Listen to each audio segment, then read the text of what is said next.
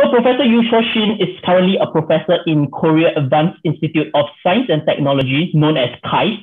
He received his master's degree in 1996 and PhD in 2001 from Yonsei University and his postdoctoral training from National Institutes of Health in the USA.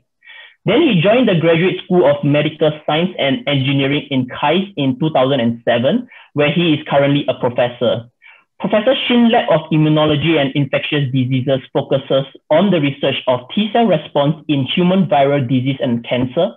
Now, Professor Shin, you can really unmute yourself, so I will hand the stage over to you. Yeah, great, thank you. So today, let me start my talk. So today I'm going to talk about the T-cell response in viral hepatitis. So there are several hepatitis viruses from hepatitis A virus and B virus and C virus. But today I'll start my talk with hepatitis A virus, HAV. So let me briefly introduce HAV infection. Hepatitis A virus infection causes acute HAV-A, acute hepatitis A, the liver inflammatory disease. And this, unlike B and C, the hepatitis A virus infection is not evolved to chronic persistent infection. It means that this HAV infection is spontaneously resolved without viral persistence. But importantly, this HAV infection in adults often results in severe liver injury, very high level of ALT increase. But it's already known that the severe liver injury in adult patients is not induced by virus itself, but this liver injury is mediated by HAV-specific T-cell response, so-called immunopathologic liver injury. But this kind of information was known since 20 years ago, but no one really tested this hypothesis. No one studied this kind of, if the theory is right or not, wrong. So in Korea, several years ago, there was a small outbreak of HIV infection. Taking by this chance to study HIV infection, my lab, we examined really this HIV-specific CD8 T cell, they are cause of this liver injury or not. So that's the starting point of this study. So at the beginning, so we recruited several patients, not only several, many patients with HIV infection at the time. And then we measured CD8 T cell activation by evaluating CD38 and HLA-DR double positivity among total CD8 T cell in the peripheral blood CD8 T cell. And then at the time of admission, it means that the most severe stage, the stage with the most severe liver injury, we found that the percentage of this activated CD8 T cell are very high in a acute HAV-A patient compared to healthy donor. In healthy donor, this activated CD8 T cell percentage is near zero, less than 5%. But in this patient, in acute staging, the percentage is really very high, even reaching the 90% in some patients. And not only this one, but also we found that the percentage of the activated CD8 T cell, 38 HLA-DR double positive cell among total CD8 T cell, really nicely correlate with the serum ALT level, the degree of liver inflammation, liver injury. So with this, the very preliminary data, so we just concluded, oh, really, the previous known information, maybe this activated CD8 T cell, they are responsible for this liver injury. We just simply conclude that. And we confirmed that this the activated CD8 T cell, 38 and HLA-DR double positive cell, really proliferating, highly proliferating by Chi-67, and they express high level of the cytotoxic molecule, purpurine and granzyme B. But after getting this data, my graduate student, but he asked this question, what's the antigen specificity? All of these, the activated CD8 T cell, are they all HAV specific or not? That was a very important question. So to answer this question, we identified the minimal T cell epitope in the HAV proteome, and we found the three different minimal epitope in HLA-A0201 restricted one, and one epitope in the HLA-B07 restricted one. And then we synthesized with a customized service, the HLA class 1 multimer with this to detect HAV-specific T cell. And then we applied this the MH class 1 the multimer in the HIV infected patient. In this acute patient, we successfully detected this HIV specific T cell by using this the multimer. And then after gating of this the multimer positive cell, we found that over 90%, nearly all of them are very highly activated with the CD38 and HLA-DR double positivity. But then at the same time, we used just unrelated virus specific multimer. For example, we applied CMV multimer and EBV multimer and IAV influenza A virus, the MH class of multimer. In that way, we successfully detected the unrelated virus CD8 T cell in this patient. And then surprisingly, we found that after gating this cell population, the virus T cell population, like the 38 HLA double positivity was 76%, 78%, almost 17% in that way. So this is very unexpected activation of this virus unrelated, HIV unrelated virus specific CD8 T cell. Usually in healthy donor, the 38 HLA double positive is less than 5%. In this healthy donor, CMV, EBV, influenza A virus specific T cell could be detected very nicely. But in this gating, in this health donor, 38 HLA-DR, the double positive is very low. Actually, Antonio once reported this kind of the unexpected bystander activation in acute Hep B or acute Hep C infection. But in this case, we are now studying HAV infection. And this is summary of the multimer staining data. In acute Hep A patient, in acute stage, shown the HIV specific T cell, among them, near 100% of them are highly activated. But not only this HIV, the specific T cell, but also CMV, EBV, influenza A virus specific T cell, there's some considerably they are activated. But this activation could not be observed in healthy donor, CMV, EBV, influenza virus specific T cell, which are detected by multimer staining.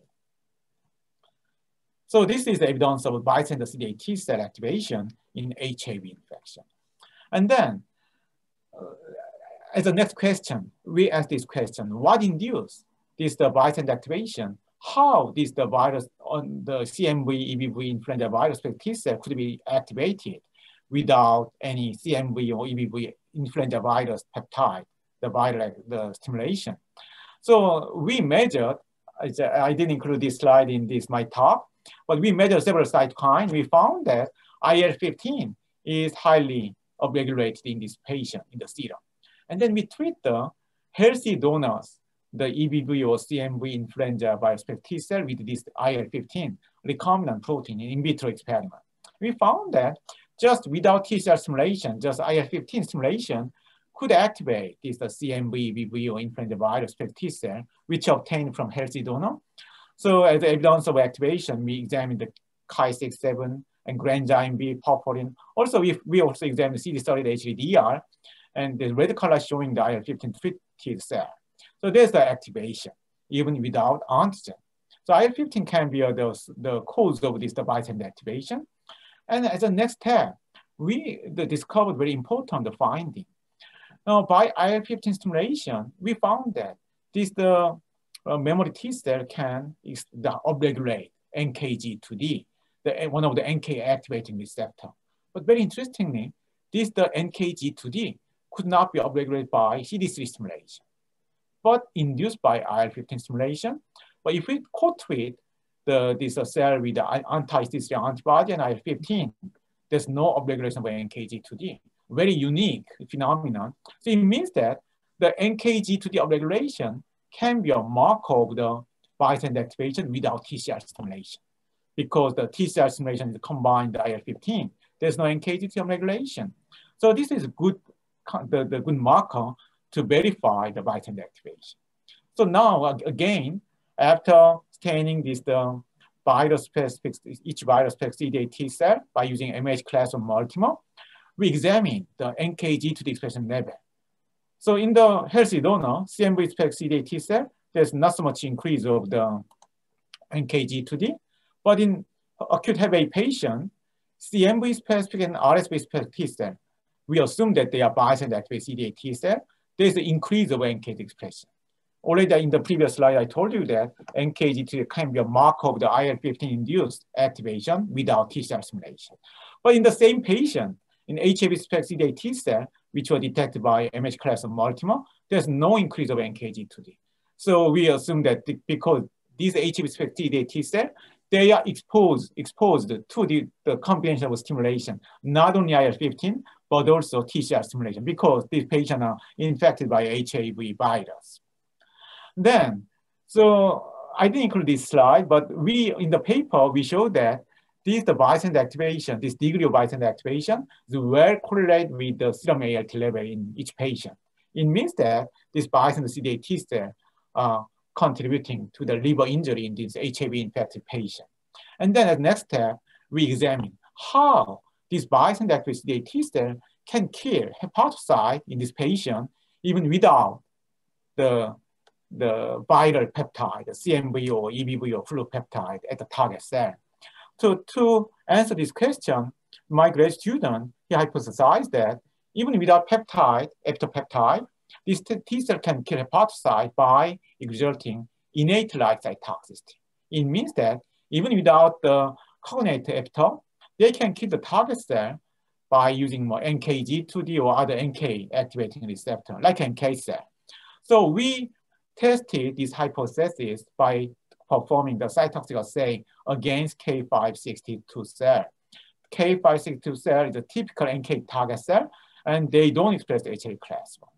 So they cannot be killed by the conventional TCR activation because they lack HLA class 1 activation, the expression. So we isolate the CD8 T cell from each patient and health donor, the purely isolate, the avoiding the NK cell contamination, and we co-culture them with the K562. In health donors, the CD8 T cell could not kill K562, but the CD8 T cell isolated from the acute HAV patient could kill the K562. And even we purify CMV-specific CD8 T cell by using CMV-specific HLA class 1 multimer staining, and then perform K562 cytotoxic assay. And then we found that the patient-derived CMV-specific T cell readily kill K562 cell. It means that NK-like, innate-like cytotoxicity of the bystander-activated CD8 T cell. And then in the additional analysis, we found that this K562 cytotoxicity of purified CD8 T cell will correlate with the patient's serum ALT level. It indicates that these cells, the NK-like cytotoxicity, may contribute to the liver injury in this acute HAV patient. And as a next step, we want to identify what kind of NK activating receptor are responsible for this NK-like cytotoxicity. And we found that NKG2D and NKp30, both NK activating receptor upregulated in the bystander activated CD8 T cell. And then we perform blocking assay. So when we perform again K562, the target cell killing assay, and then in this time we added blocking antibody. And in this case, NKG2D and NKp30 blocking antibody could abrogate the NK-like killing activity, and by combination, more perfectly abrogated this activation. It means that NKG2D and NKp30 are responsible for this innate-like cytotoxicity of bystander activated CD8 T cell. So this paper was published exactly 3 years ago, and this summary of the slide, during HAV infection, IL-15 reproduced, and then it will activate pre-existing non-HAV specific bystander cell. Then they will upregulate NKG2 and NKp30. Then by using the NK activating receptor, the bystander activated CD8 T cell can kill hepatocyte by innate-like cytotoxicity. And also we showed that this killing activity will target not only a virus-infected cell, but also normal hepatocyte. In this way, liver injury will be induced. This was our story, which was published in Immunity 3 years ago. But then, for 5 or 6 minutes, I'll show you our next story. So you may know that recently the tissue-based memory T cell, the TRM, has been highlighted in T cell biology. But after publishing this immunity paper, so we want to know that. So in the immunity paper, we just examined the peripheral blood CD8 T cell as IL-15 responding T cell. Then, but in HAV model, the liver cell is the main responding cell, major responding cell. So we decided to look at the liver TRM. So TRM is very important for the rapid recall response. So anyway, we examine the TRM cell as IL-15 responding cell. And then to do that, so I used the liver sinusoidal, the mononuclear cell. Like 5 or 6 years ago, when Antonio was invited by me, then visit to Korea. In that time, Antonio, they recommend to use this liver sinusoidal mononuclear cell for the research of the liver immunology.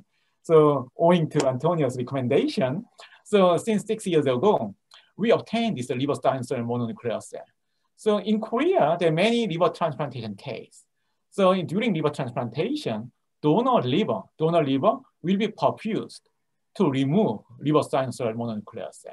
So it will be discarded, but we obtain this one, then we examine this some TRM feature or liver resonant feature of a T cell using this kind of very unique material. So at the beginning, we examined the CD69 positive cell because the stereotype marker of the TRM is CD69 and CD103 positive, double positivity. So initially, we examined CD69 positivity. Really, in the intrasinusoidal area, there's CD69 positive CD8 T cell. And then we found that the CD69 positive cell have a downregulation of KF2 and S1PR1 by real-time PCR. So this is a typical characteristic of TRM. And then now we look at the CD69 and CD103 double positivity.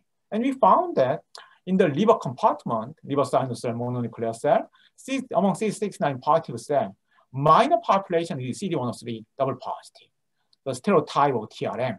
But major dominant population is CD69 positive, but CD103 negative. But meanwhile, so Malamine group in UK, they reported that the CD69 positive, CD103 double positive, the liver sinusoidal T cell have a real feature of TRM, tissue memory T cell. So since this the publication by Malamine group, my group, we focused on CD69 positive, 103 negative T cell population, more dominant population in terms of the number. And we found that CXCR3, 6 and CD49A, a typical marker of the TRM, they are overexpressed by CD69 positive cell, not in 69 negative cell, but within this 69 positive population, 103 positive cell, more typical TRM cell, have a higher level of this, the 49A or CXL6.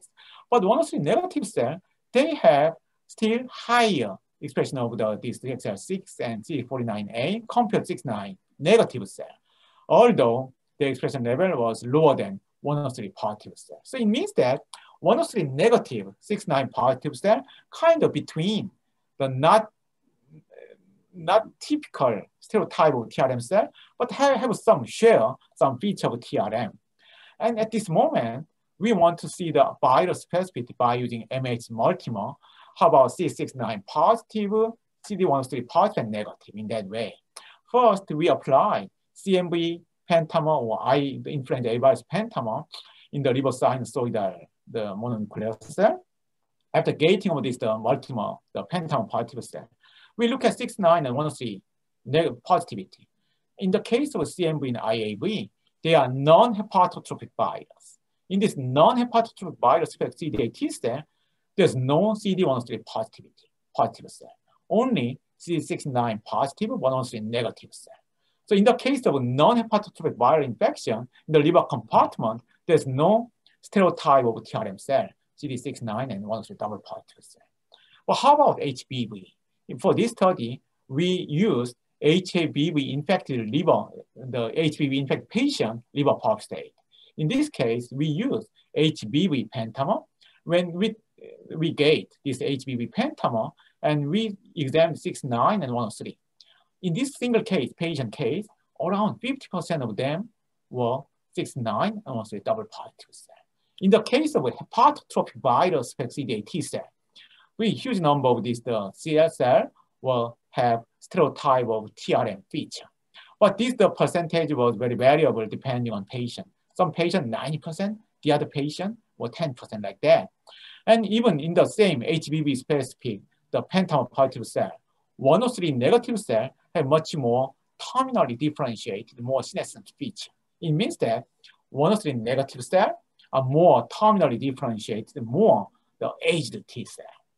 And then, doing the RNA-seq analysis, we found that HIF2 alpha is one of the major regulator of this, the liver-resident T cell. So APOS1 is the mRNA gene name for HIF2 alpha. They are specific upregulation of CD8 positive cell in this cell population. And also we found that by FACS staining, HIF2 alpha more specifically upregulated in 103 negative cell population, not positive cell population. So we found that HIF2 alpha is the major, the regulator of this, the CD8 positive, but 103 negative cell population. And then, yeah, so 2 more minutes. And in this experiment, we stimulate them in vitro by using IL-15. And which cells are responding much better upon IL-15 stimulation. In terms of proliferation, CD103 positive cell proliferate very well compared to 103 negative cell population upon IL-15 stimulation. But NKG2D upregulation was comparable between two populations. And after IL-15 stimulation, we co-culture them with K562. And the CD103A is a degradation marker for cytotoxic activity was much higher in CD103 positive cell population. So per cell basis, CD103 positive cell much more responding to IL-15, kind of bystander activation, I can say that. But when we get CD137A positive cell, then among total CD137A positive cell, still 103 negative cell population is a dominant population because in this the C69 population, 103 negative population was the much more dominant population at the beginning, in terms of number. So this still they can contribute this kind of the innate-like cytotoxicity. And then finally we use HIF2 alpha inhibitor. There are some small chemical inhibitor named PT23 and 85. And when we add this PT molecule to suppress HIF2 alpha, this NK-like cytotoxic activity, which was upregulated by IL-15, could be abrogated, partially abrogated.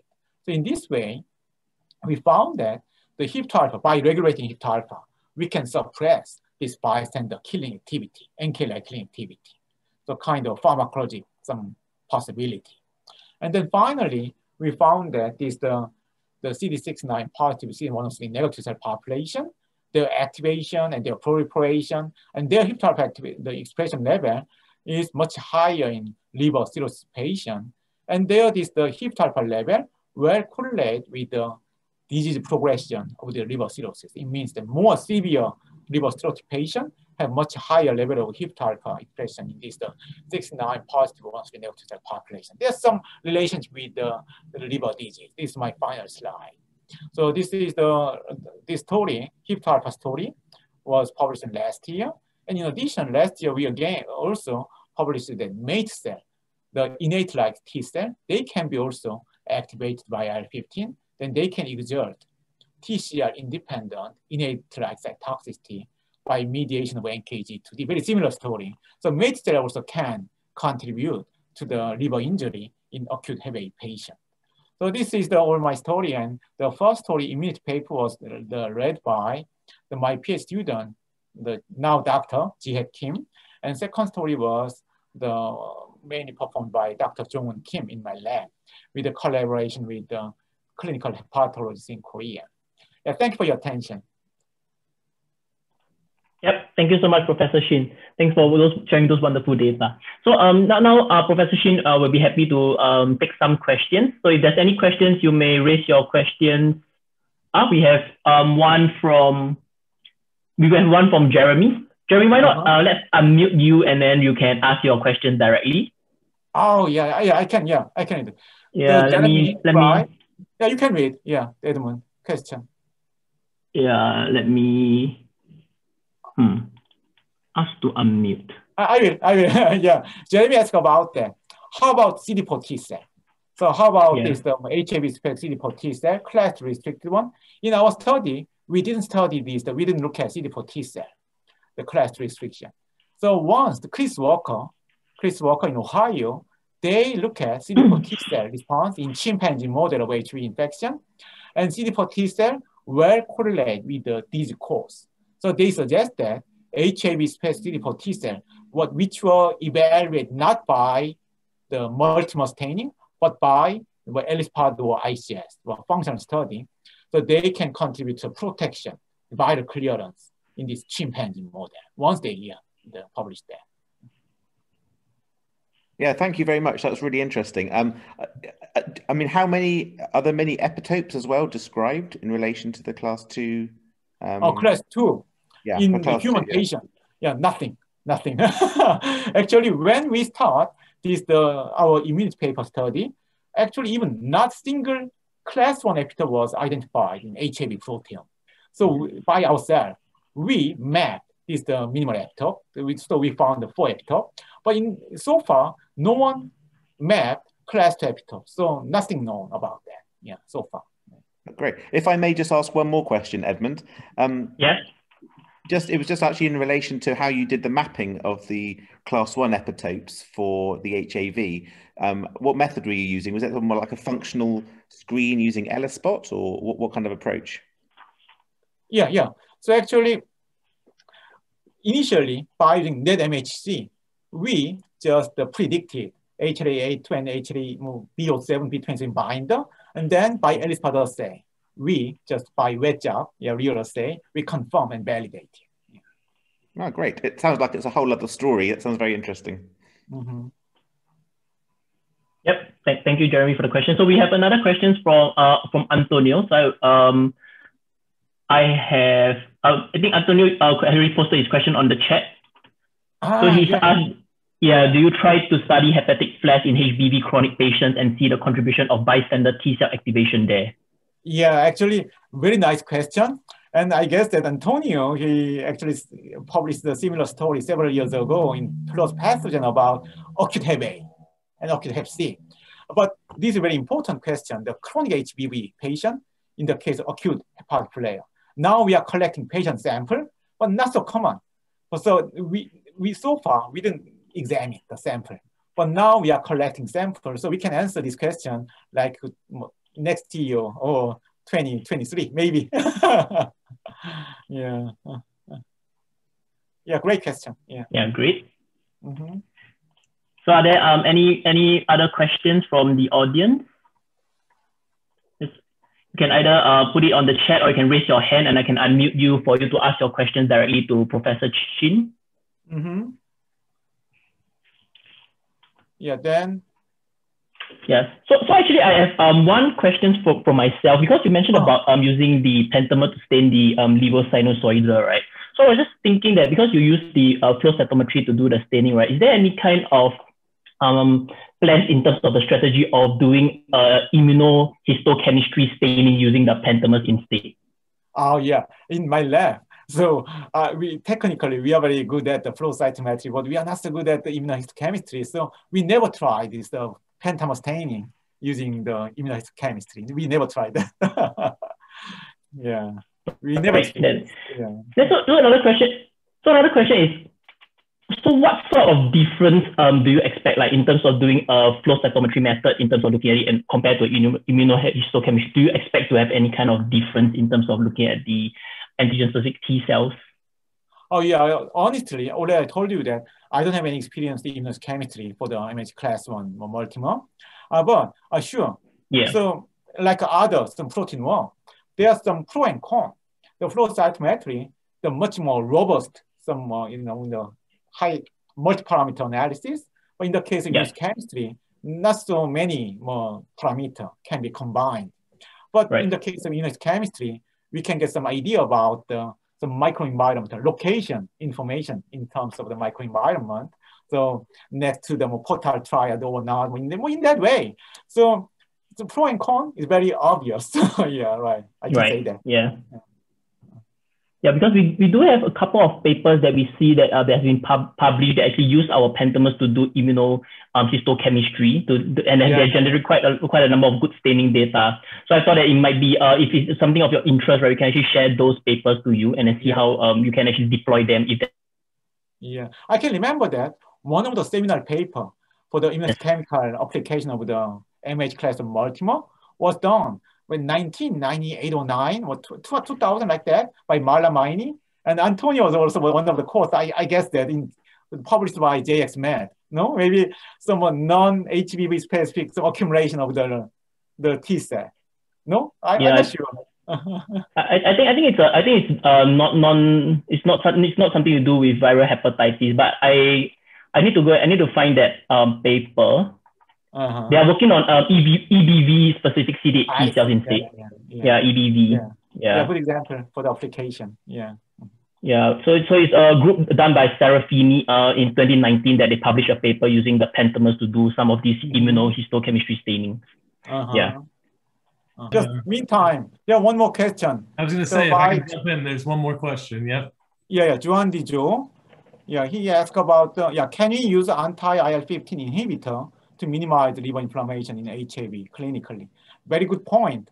So, yeah, possible, but clinically, HAV infection is not so important disease because self-limited disease. So we don't need to develop this kind of very more expensive antibody drug. But instead of that, now we are looking for other disease, other more important disease, which need the new drug development. So today, I will not say the name of the disease, but in that disease, I think that same kind of mechanism is operating. In that disease, we can use anti-IL-15 antibody as a, the blocking therapy to minimize liver inflammation. Yeah. Great, yeah, thank you. Oh, and one more. Oh, one more. Yeah, Antonio, the bystander activation of T cell in COVID-19. Initially, at the beginning of COVID-19, we tested this hypothesis, but very different. So actually in COVID-19, CMV, EBV, sometimes there are a little bit increase of C-storied HADR, double positivity, but in the continuous work, so not so much, very minimal level of bystander activation. And there was another one that I think you missed from Yu-Jun Yun. When T cells activated without TCR engagement in HAV, those activated T cells are usually clonal? Oh yeah, good question, yeah. So as you can expect, not clonal, very polyclonal. Yeah, we can say that, yeah.